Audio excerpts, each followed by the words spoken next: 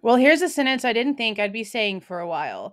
The body of Dylan Rounds has been found.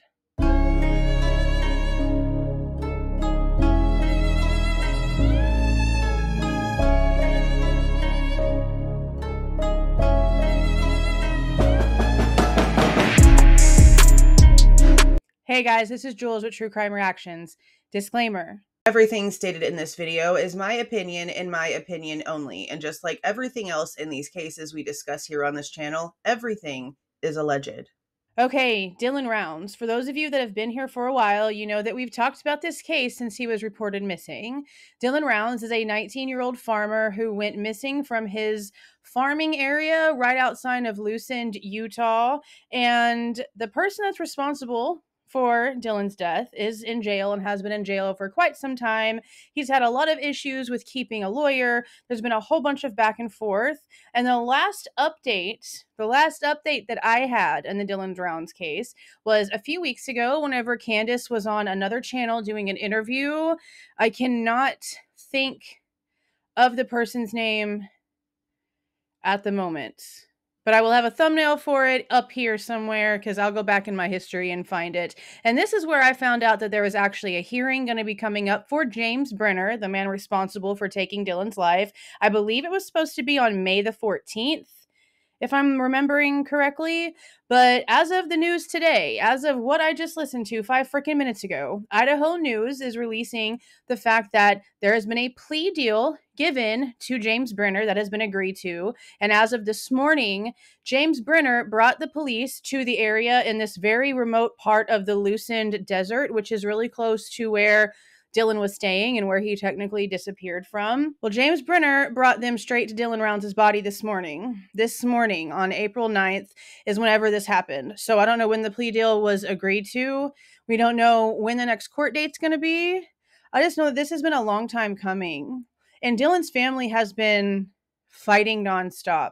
They've had active groups. They've been helping other families that have had children or family members go missing find resources, because Dylan Rounds' family basically had to do everything on their own. That police department is useless. They caused all kinds of issues. They basically allowed James Brenner to trash evidence and clean up the crime scene right in front of their faces. And for those of you who don't know about this case and want to get caught up, because we're going to be keeping up with the updates like we have been from the beginning, I do have a playlist. Candace Cooley, his mother, has, like I've mentioned, been a very strong warrior for him. It's actually been really interesting to see the way the dynamic is in Dylan Rounds' family, because his mom and dad are divorced.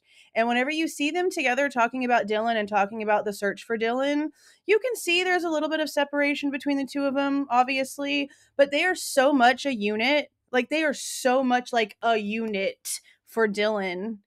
It's amazing how they were able to come together as strong as they were, because usually whenever there's already a divorce and then a tragedy, it usually makes it worse. Sort of like what we're seeing in the Sebastian Rogers case right now, unfortunately.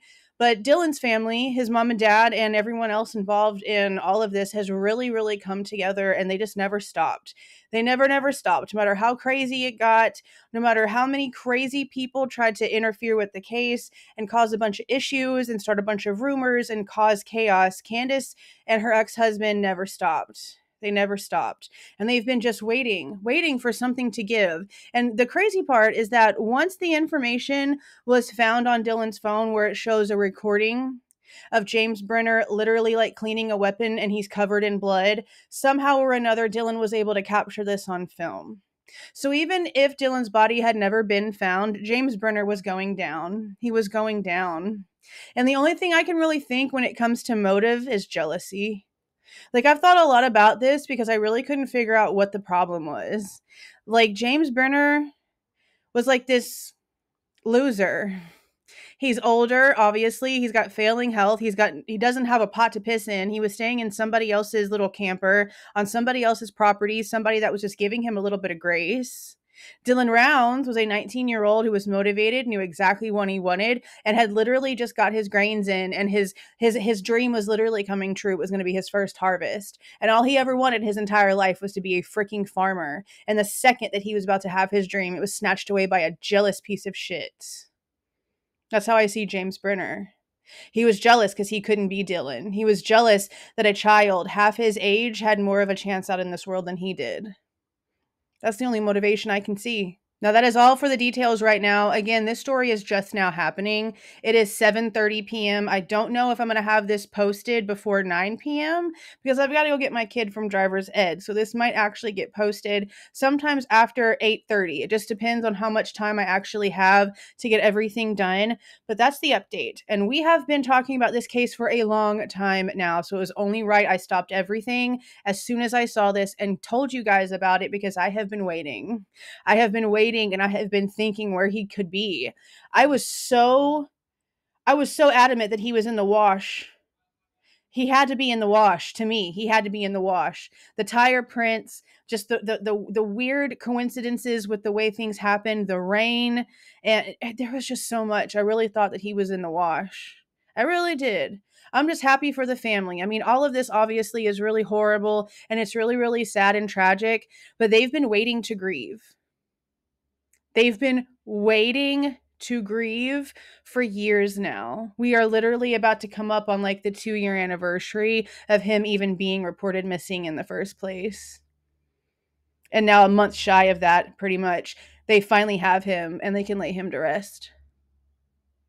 I can't even imagine the way that Candace Cooley felt this morning because she's mentioned in pretty much every interview that she's done that she really hasn't had the chance to like really sit back and realize what's going on because he hadn't been home. They hadn't found him.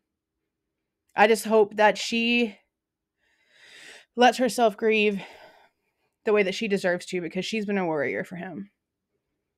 And this was a long time coming. But we're definitely going to be keeping an eye out on what happens with James Brenner in court because he deserves to rot in all of his disgustingness. Stupid ass old man. But that's it, you guys. If you like the way that I present this information and give my opinion, please do not forget to leave a like on your way out and subscribe to the channel if you are not subscribed already. See y'all.